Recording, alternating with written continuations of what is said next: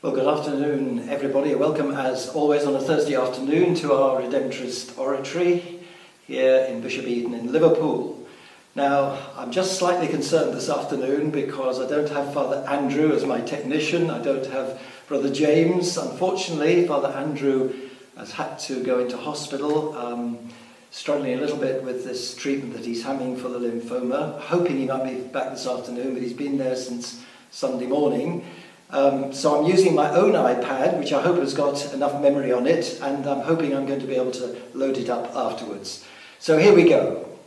Well, it's been a bit of an emotional roller coaster this week, and I must confess I really feel tremendously grateful for all the goodwill and all the love that you've shown me over my Golden Jubilee last Tuesday. But I am a bit of an emotional wreck at the moment, trying to cope with it all, to be honest. We had a wonderful day, a lovely celebration here in the oratory with the community, and then a magnificent dinner afterwards, I must say. So I'm very grateful for that. And I'm very grateful, as I say, for all these messages of goodwill and your extraordinary generosity and the trouble that you've gone to mark the occasion. I really am very touched by the whole experience, and thank you for all the encouragement you continue to give me.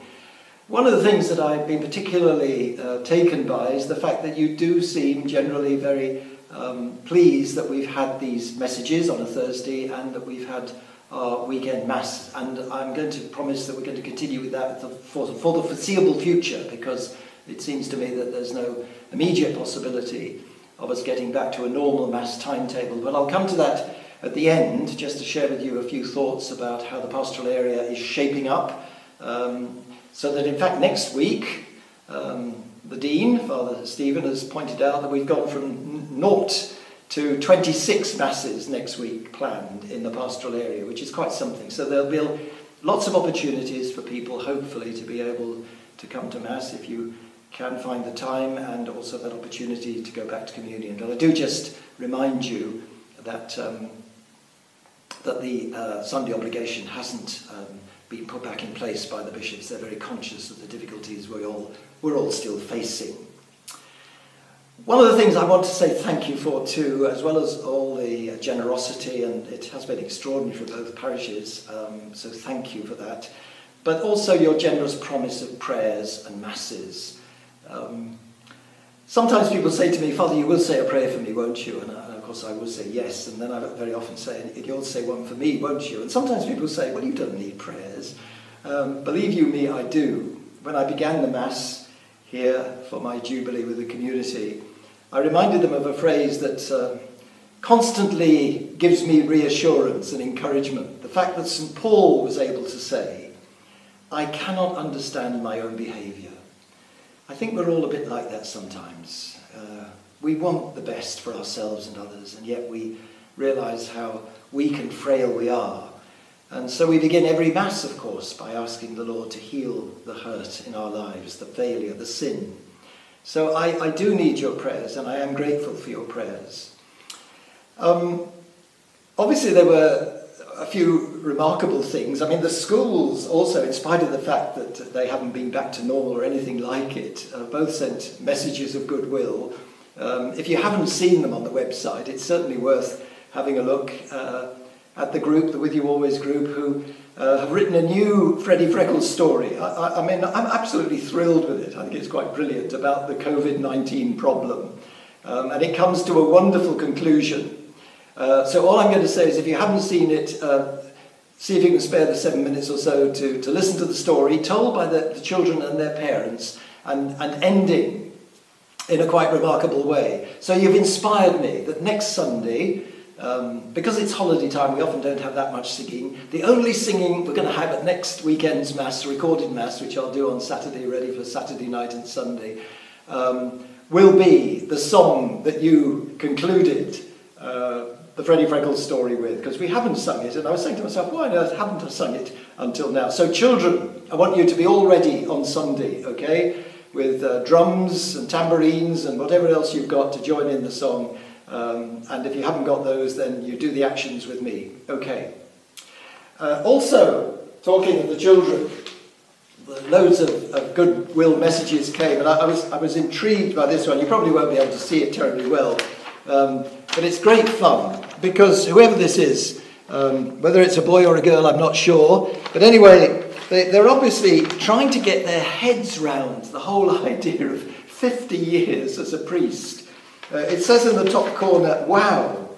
And then to kind of bring the point home to himself, we've got people in the church and Father Tim at the top there. And then whoever it is, he or she, has actually numbered all 50 years. 1, 2, 3, 4, right up to 50. And it says here, this is how many years you've been in church. It's absolutely wonderful. And it reminds me of a story many years ago when I was in our publications house in the early 2000s. And on a Sunday I used to go out to the convent chapel in a place called Medstead. And we always had a lovely congregation there. I think I might have told you that before. But there were two little girls, Megan and Emily, and they're both grown up now. Megan, I think, has just qualified as a doctor in London, so congratulations to Megan. And Emily graduated here in Liverpool, I think last year, or maybe it was earlier this year. I think it was last year.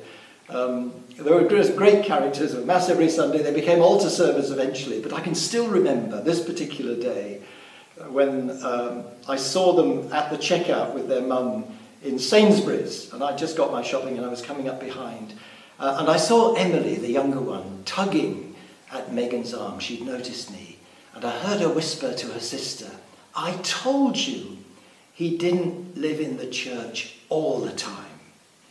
And I was so tickled pink with that I couldn't resist telling the story the next Sunday in Medstead. And I don't think Emily's ever forgiven me, although she still reminds me of the story whenever I meet her. So there we are. I've put it out even on a wider circuit now, Emily, for you.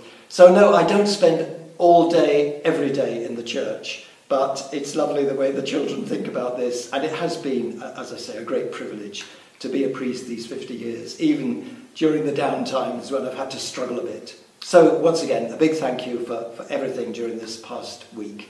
And I think I'm going to need a year to sort everything out and to go to all these various shows and things or cricket matches or whatever that some of you have planned for me.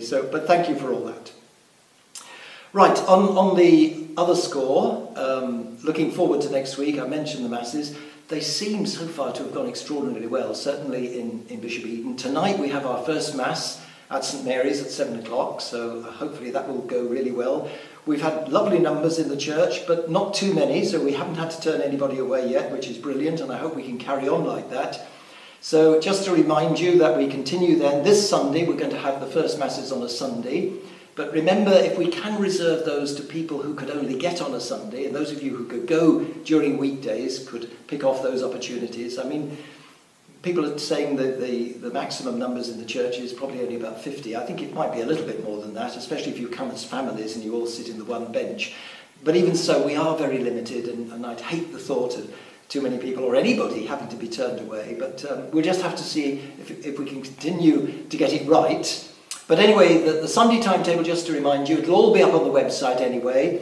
And indeed, all the Masses across the pastoral area, I think 26 of them, as I say, Father Stephen is predicting. It's not been finalised, but again, it'll all be up on the website by the weekend. But certainly for us, next Sunday, 9:30 here at Bishop Eton, 11 o'clock at St Mary's, 6 o'clock back here at Bishop Eton. Then the weekday timetable, Monday, 11 o'clock here. Tuesday, we'll be having an evening Mass at St Mary's at 7 o'clock in the evening. Wednesday, 6 o'clock here. Thursday, now, so that as far as possible we can have across the pastoral area Masses, morning, lunchtime, evening. We're going to have a lunchtime Mass at St Mary's instead of the evening one today. So next Thursday it will be at midday. Friday back here for evening Mass at 6 o'clock at Bishop Eton. And then the Saturday I'm just reserving to do my recorded Mass. So there won't be any public Masses in either of our two churches on the Saturday. So there we are, that's the plan. Obviously the prayer intentions have been really important over the weeks. I think there are just two intentions I'd particularly like to draw to your attention today. We've been praying for Margaret Murphy, who's been quite poorly. But she died last Sunday. Her son Mark phoned me on Sunday afternoon. So her funeral will be coming up, I think, next week. And so do pray for the repose of the soul of Margaret and pray for the family. We've also prayed quite a lot for Bertha Farrelly, who's had quite a lot of illness to cope with and managed to come through a very serious operation and was out of hospital. But now she needs to have a serious heart operation next week. So I promised her that we will keep her especially in our prayers. And indeed all those intentions have gone down here, and we continue to build up the number of intentions beneath our altar. And the community prays for them morning, noon and night, literally. And one other thing that perhaps I might draw your attention to, again, I was very touched by this, that the Allerton Brass did a recording of a Gaelic blessing for me. And how you do this, I don't know. Bands and orchestras, I've seen this coming up, whether is it Zoom you use? But anyway, you put it together quite brilliantly, and I was stunned by that, so that was absolutely lovely. Thank you very much for that. Thank you, all of you, for all the good wishes. And I'm just having a quick look at my notes to remind myself that Anne down the road, talking about these masses that are coming up, but also about possible funerals and other services.